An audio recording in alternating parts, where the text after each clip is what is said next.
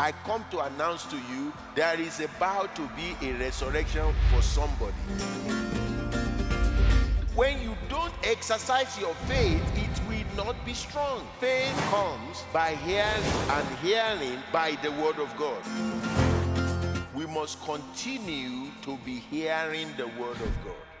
This is Get Connected with Bishop Israel Ade-Ajala.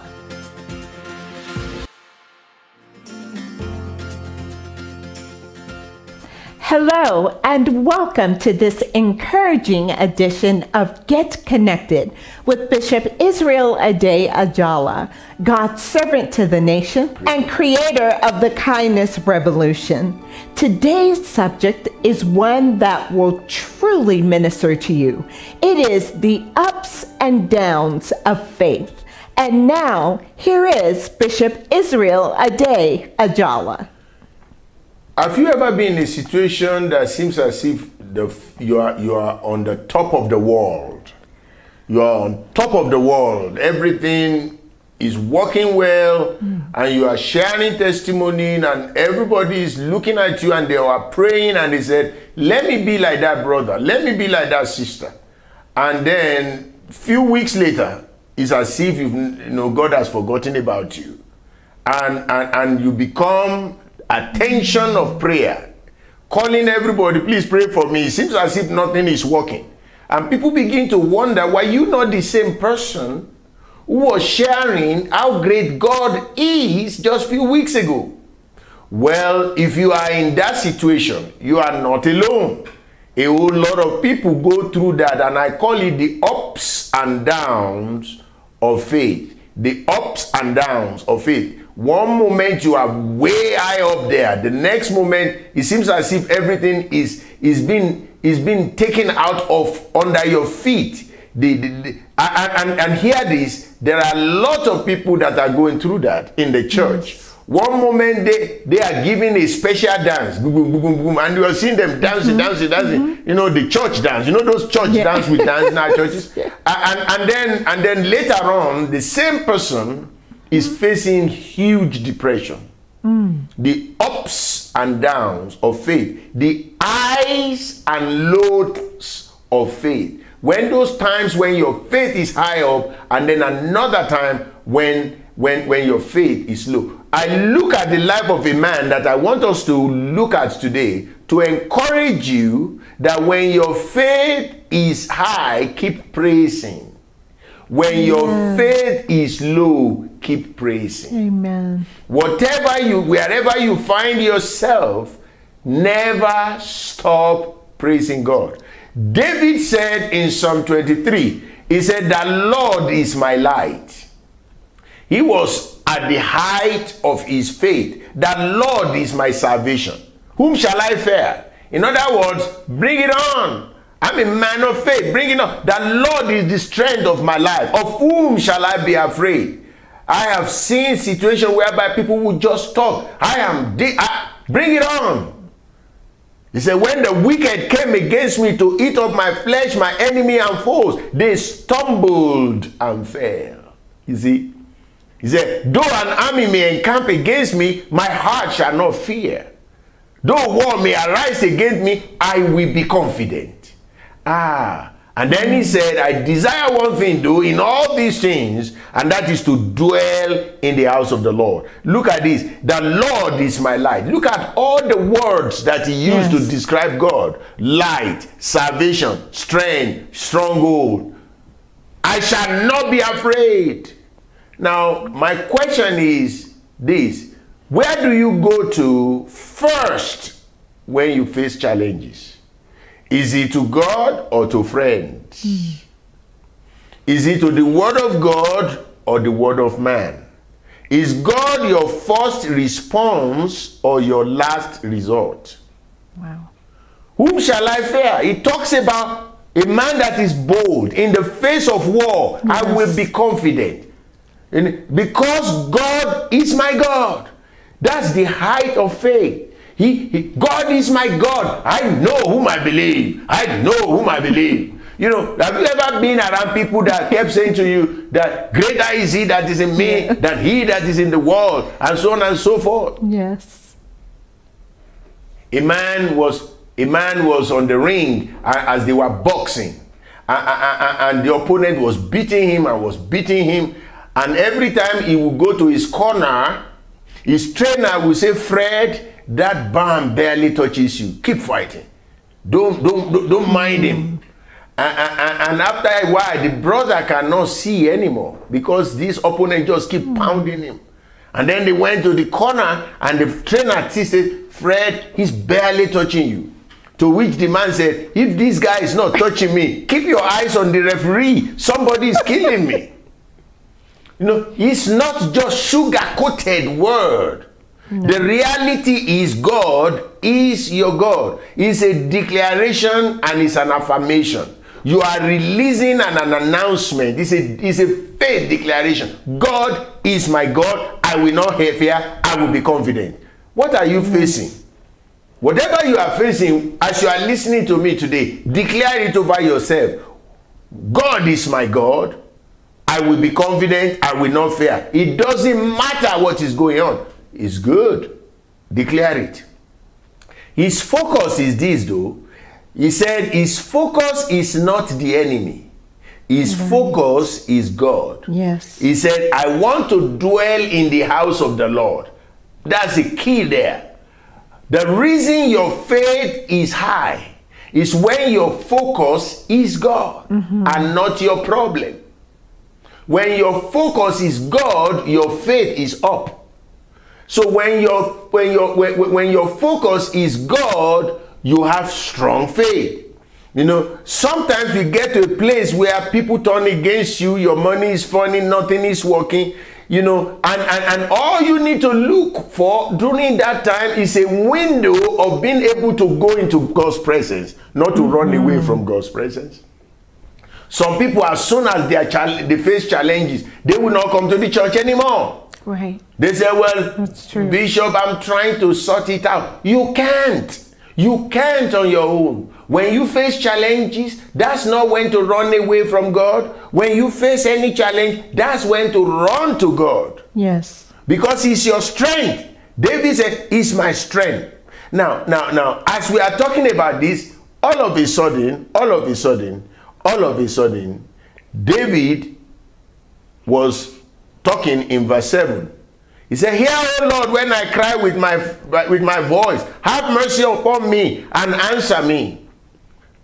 All of a sudden, he's going through the low time of faith. "Lord, I need your mercy. I'm the one that was saying you are my strength, but now I need your mercy. When you said seek my face, my heart said your face, Lord, I will seek." Look at verse 9. "Do not hide your face from me. Do not turn your servant away in anger. You have been my help. Do not leave me nor forsake me, O God of my salvation." In other words, I can feel you, God. It seems as if you are distant. But he just announced that Lord is my light, is my salvation. I shall not fear. I don't care what's going on. You see, there is a place, brothers and sisters, when sometimes you are going through the low ebb of life and things are coming at you. Do you know what those things come to test? The authenticity of your declaration of faith. It has not come to destroy you if you don't let him. It has come to target your faith. Yes. Jesus said to Peter, "Satan has asked of you to sift you so that your faith may fail." So the goal of the enemy coming against you, coming against your finances, coming against your family, coming against your career, coming against your health, is so that your faith could fail. And you may be going through that time right now that it looks as if the faith is not there. I come to say to you, locate the house of God. Amen. Don't ever let the circumstance dictate where you will be. You belong to God. You belong to God. You belong to God. You know, in verse 13, look at this. Look at how he ended it. In verse 13, David says, I will have lost heart unless I had believed. If not because I believe in the person of God, I will have lost heart. He said, yes. But I am sure of one thing, I will see the goodness of the Lord in this land. Yes. I will see, I prophesy over you that are listening to me, that are hearing me. No matter what you are going through, you will see the goodness of God in this land. He said, now he now give you an encouraging word. He said, wait. Wait on the Lord. Be of good courage. The Bible says those that wait upon the Lord shall renew their strength. Yes. When your faith seems to be low, wait on the Lord. What do you do while you are waiting? You are praising God, you are serving God, you are blessing God, you are memorizing the word of God, you are speaking the word of God, you keep busy in the presence of God, yes. in the house of God. Don't celebrate your problem, celebrate the Messiah.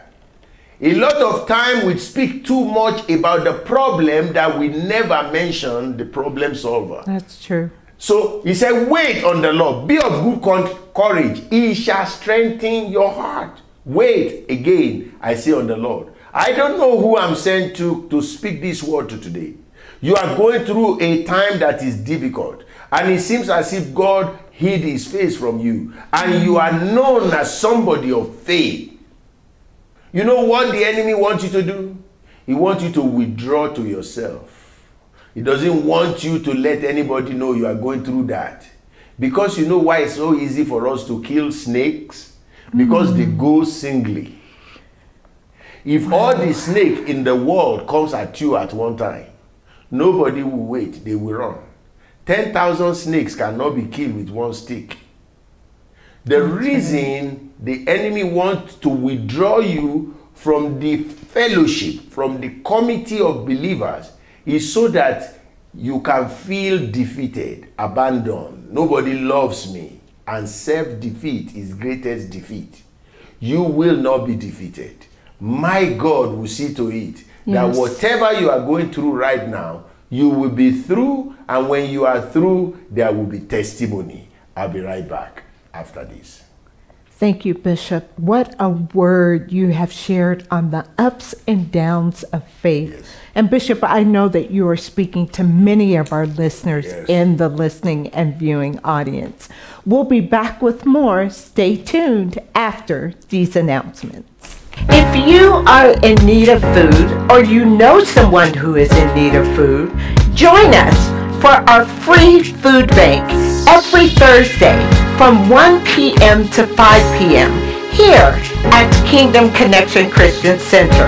We are located at 1391 Oswego Street in Aurora, Colorado.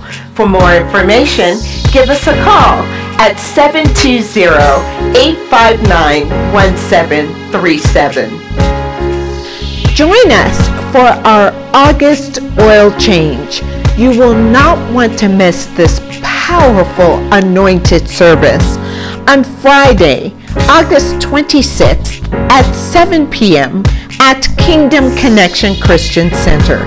Call us for more information at 720-859-1737. You can download our app, Ade-Ajala Ministries app, on the Google Play and Apple iOS stores. Watch us on YouTube at Ade-Ajala Ministries. Please like and subscribe to our channel to receive notifications. Remember to follow us on Instagram at Bishop Ade-Ajala and connect with us on Facebook at Bishop Israel Ade-Ajala and Kingdom Connection Christian Center. Welcome back to Get Connected with Bishop Israel Ade-Ajala. The subject at hand, the ups and downs of faith. Bishop, that is such a real message for many of our viewers and many in our listening audience. Bishop, you shared so many powerful concepts and powerful things from the Word of God, but one that stands out to me is that you shared how that when you are in that downward spiral of your faith not being where it was, let's say, 2 weeks ago or a month ago or 6 months ago or a year ago, you find yourself straying and pulling away from the church, from other believers. And the enemy has a solo conference with you. Bishop, what would you share for those who are in our viewing and listening audience who are literally in that situation? They've pulled away from the church. The first thing such people must realize is this. The only way Satan will win is if you follow his game plan.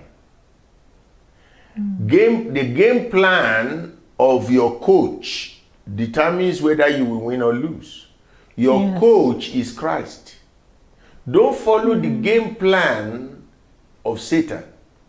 Satan wants you to withdraw. So what will I suggest to you? Go back to fellowship. Go back to fellowship. Realize, number one, God loves you. You are not going through this alone. When you go through challenges, God is there with you. God feels your pain. But simply because God feels your pain, is going through it with you, does not mean he will do anything until you call. So during this time, call on him. Spend this time to call on God in worship. Worship is the key to the breaking down of strongholds. Worship like never before. Spend more time in worshiping, in thanking God, in praising God. Number two, look for somebody to be of help to. Nothing dwarfs our own pain than when we see ourselves becoming an answer to somebody else's pain. Yes. It just minimizes what you are going through. When somebody else can look up to you in spite of what you are going through and say, thank you, sir, thank you, ma, if not for what you did. One thing that does is that it puts Satan in his place, that you can never cut me from being a blessing. So number one is that you go back, you begin to confess the word. Number two, find somebody or someone in need to be of service to. Yes. Number three things you must do is you must increase your intake of the Word of God. Amen. Your intake. What do I mean by that? Spend more time in the Word. You are never alone when you are in the Word. I can be in the Word and never leave my house for a whole day because you are never alone in the Word. When you don't spend time in the Word, you actually will live in another person's world. Until the Word of God creates your own world, you are living in the world of the politicians, in the world of your culture. Yes. I try as much as possible to ensure myself live in the Word created by the Word of God. So I bury myself in the Word, study the Word, memorize the Word. That Word shapes the way I see things in the world.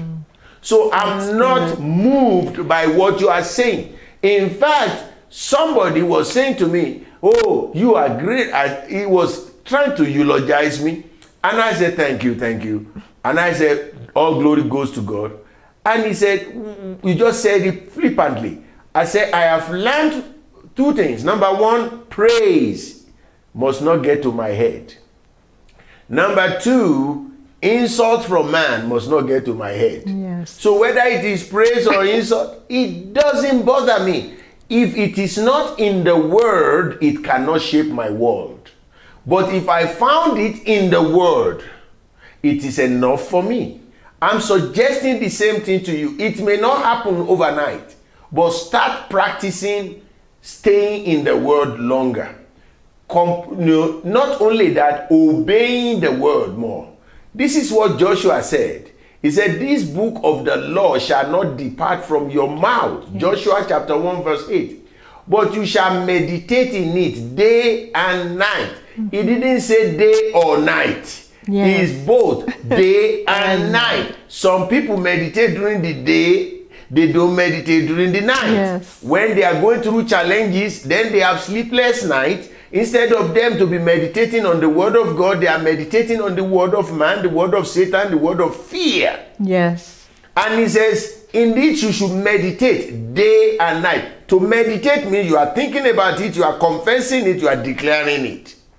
Meditation is not just thinking, that's yoga. Meditation means you think, you speak, you declare it. Yes. You speak it, you pronounce it out of your mouth, you think it as well. And you become what you say. And you become it. You see, that is one of the things, those are the things I would suggest to you to be able to do. Look, David did the same thing. And then David also know the importance of prayer.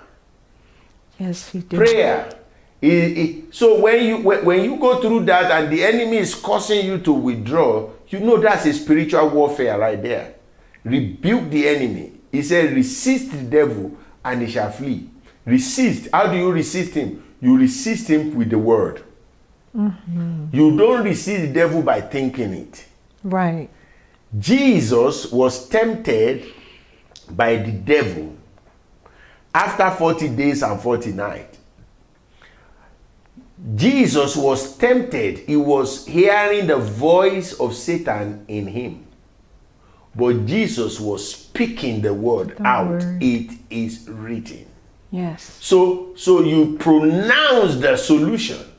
I am not alone. God said I should not forsake the assembly of others. Now, also, make up your mind that you will not believe everything you hear around you. Except it can be found in the word of God. Don't believe them. I don't care who is saying it. I found out that Christians have become the tool and the instrument that Satan is using to confuse other Christians. Yeah. Christians would just, they meant well, but they have not studied the word. You know, they are just repeating what they've heard somebody said, somebody said. The person who said he said it under different circumstances. Maybe he even said it under the influence. Who knows? And you are quoting them as if that is the valid word. In Kingdom Connection, everybody must go through the Bible at least. I suggest that, I challenge them, go through the Bible at least once every year. Why? It helps you to know what is in the word. And so somebody, I don't care their title, especially if they have megaphone, they are put on the television, they have the money to buy airtime. That doesn't make them mature. That's true. No. Some mega donor just give them some money, they are able to. That does not, don't mistake that to mean that their ministry is valid before God. No. Check the fruit of their life. Check the fruit of the life of their members. Yes. That is how you know a genuine teacher of the word of God. The word of God must teach you. Every book informs, the word of God transforms. Every book informs, the word of God transforms. It must transform you. It must bring a change to your situation. That's why you must never be tired of the word of God. Regardless, what are you facing? Declare, God is my God. I will not fear. I will be confident. It does not matter what I'm going through. Let your focus be God and God alone. David was looking at God. He was not looking at the enemy. When Peter was looking at Jesus, he walked on water. When he began to look at the storm, he began to sink. The same Peter. But who do you look at when you are facing challenges? For me, all I need to see is God, even in the midst of chaos. No, I see God. Look for God everywhere you go. You always see what you are looking for. Don't look for problem. If you don't look for it, you won't find it. Good word. Don't look for problem. Don't look for sickness. Even if sickness is showing himself in your body, look for healing. Yes. When you seek, you find. When you seek, you find. When you seek, you find. What are you seeking? Is it sickness or healing? Seek healing. In fact, he said, we have laid before you life and death. He said, choose life. Choose life. So whatever you are choosing, make sure that God is your focus. You know, just looking unto God through his word brings the presence of God into reality of your life. Yes. And when the presence of God becomes reality, your faith goes up. You won't know when you will shout, devil, you are in trouble. You know, people must see your life and they must see that of the truth. It doesn't mean that of the truth that God is with you. It does not mean you won't face challenge. Hear this. Challenges are breakfast of champions. You are a champion because of the challenges you have overcome. They overcame by the blood of the Lamb and by the word of testimony. They overcame by what Christ has done and what you too are declaring. By what Christ has done, the blood of the Lamb, the word of their testimony, your own declaration. Both are important for you to be an overcomer. I'll pray with you now as we go and we continue next week. Father, I thank you for my brothers and sisters whom you have called by your name. Every challenge today become a testimony. Every sickness become a testimony of God's healing. Every poverty becomes a testimony of supernatural provision. Your people will return with testimony. I decree and declare that every pain in that right leg, sister, is going away right now in the name of Jesus. I curse sugar diabetes. Every cancer, I remove it from your life in the name of Jesus. I decree and declare that that brother that just lost his job, God is bringing a new door that is opening for you with testimonies to back it up. You will not be disgraced. You will not fail till we meet again next week. In Jesus' name, amen and amen. Thank you for joining us. This has been a presentation of the radio ministry of Bishop Israel Ade-Ajala. For more information, contact Bishop Israel Ade-Ajala by email at info@kccconline.org or by phone at 720-859-1737.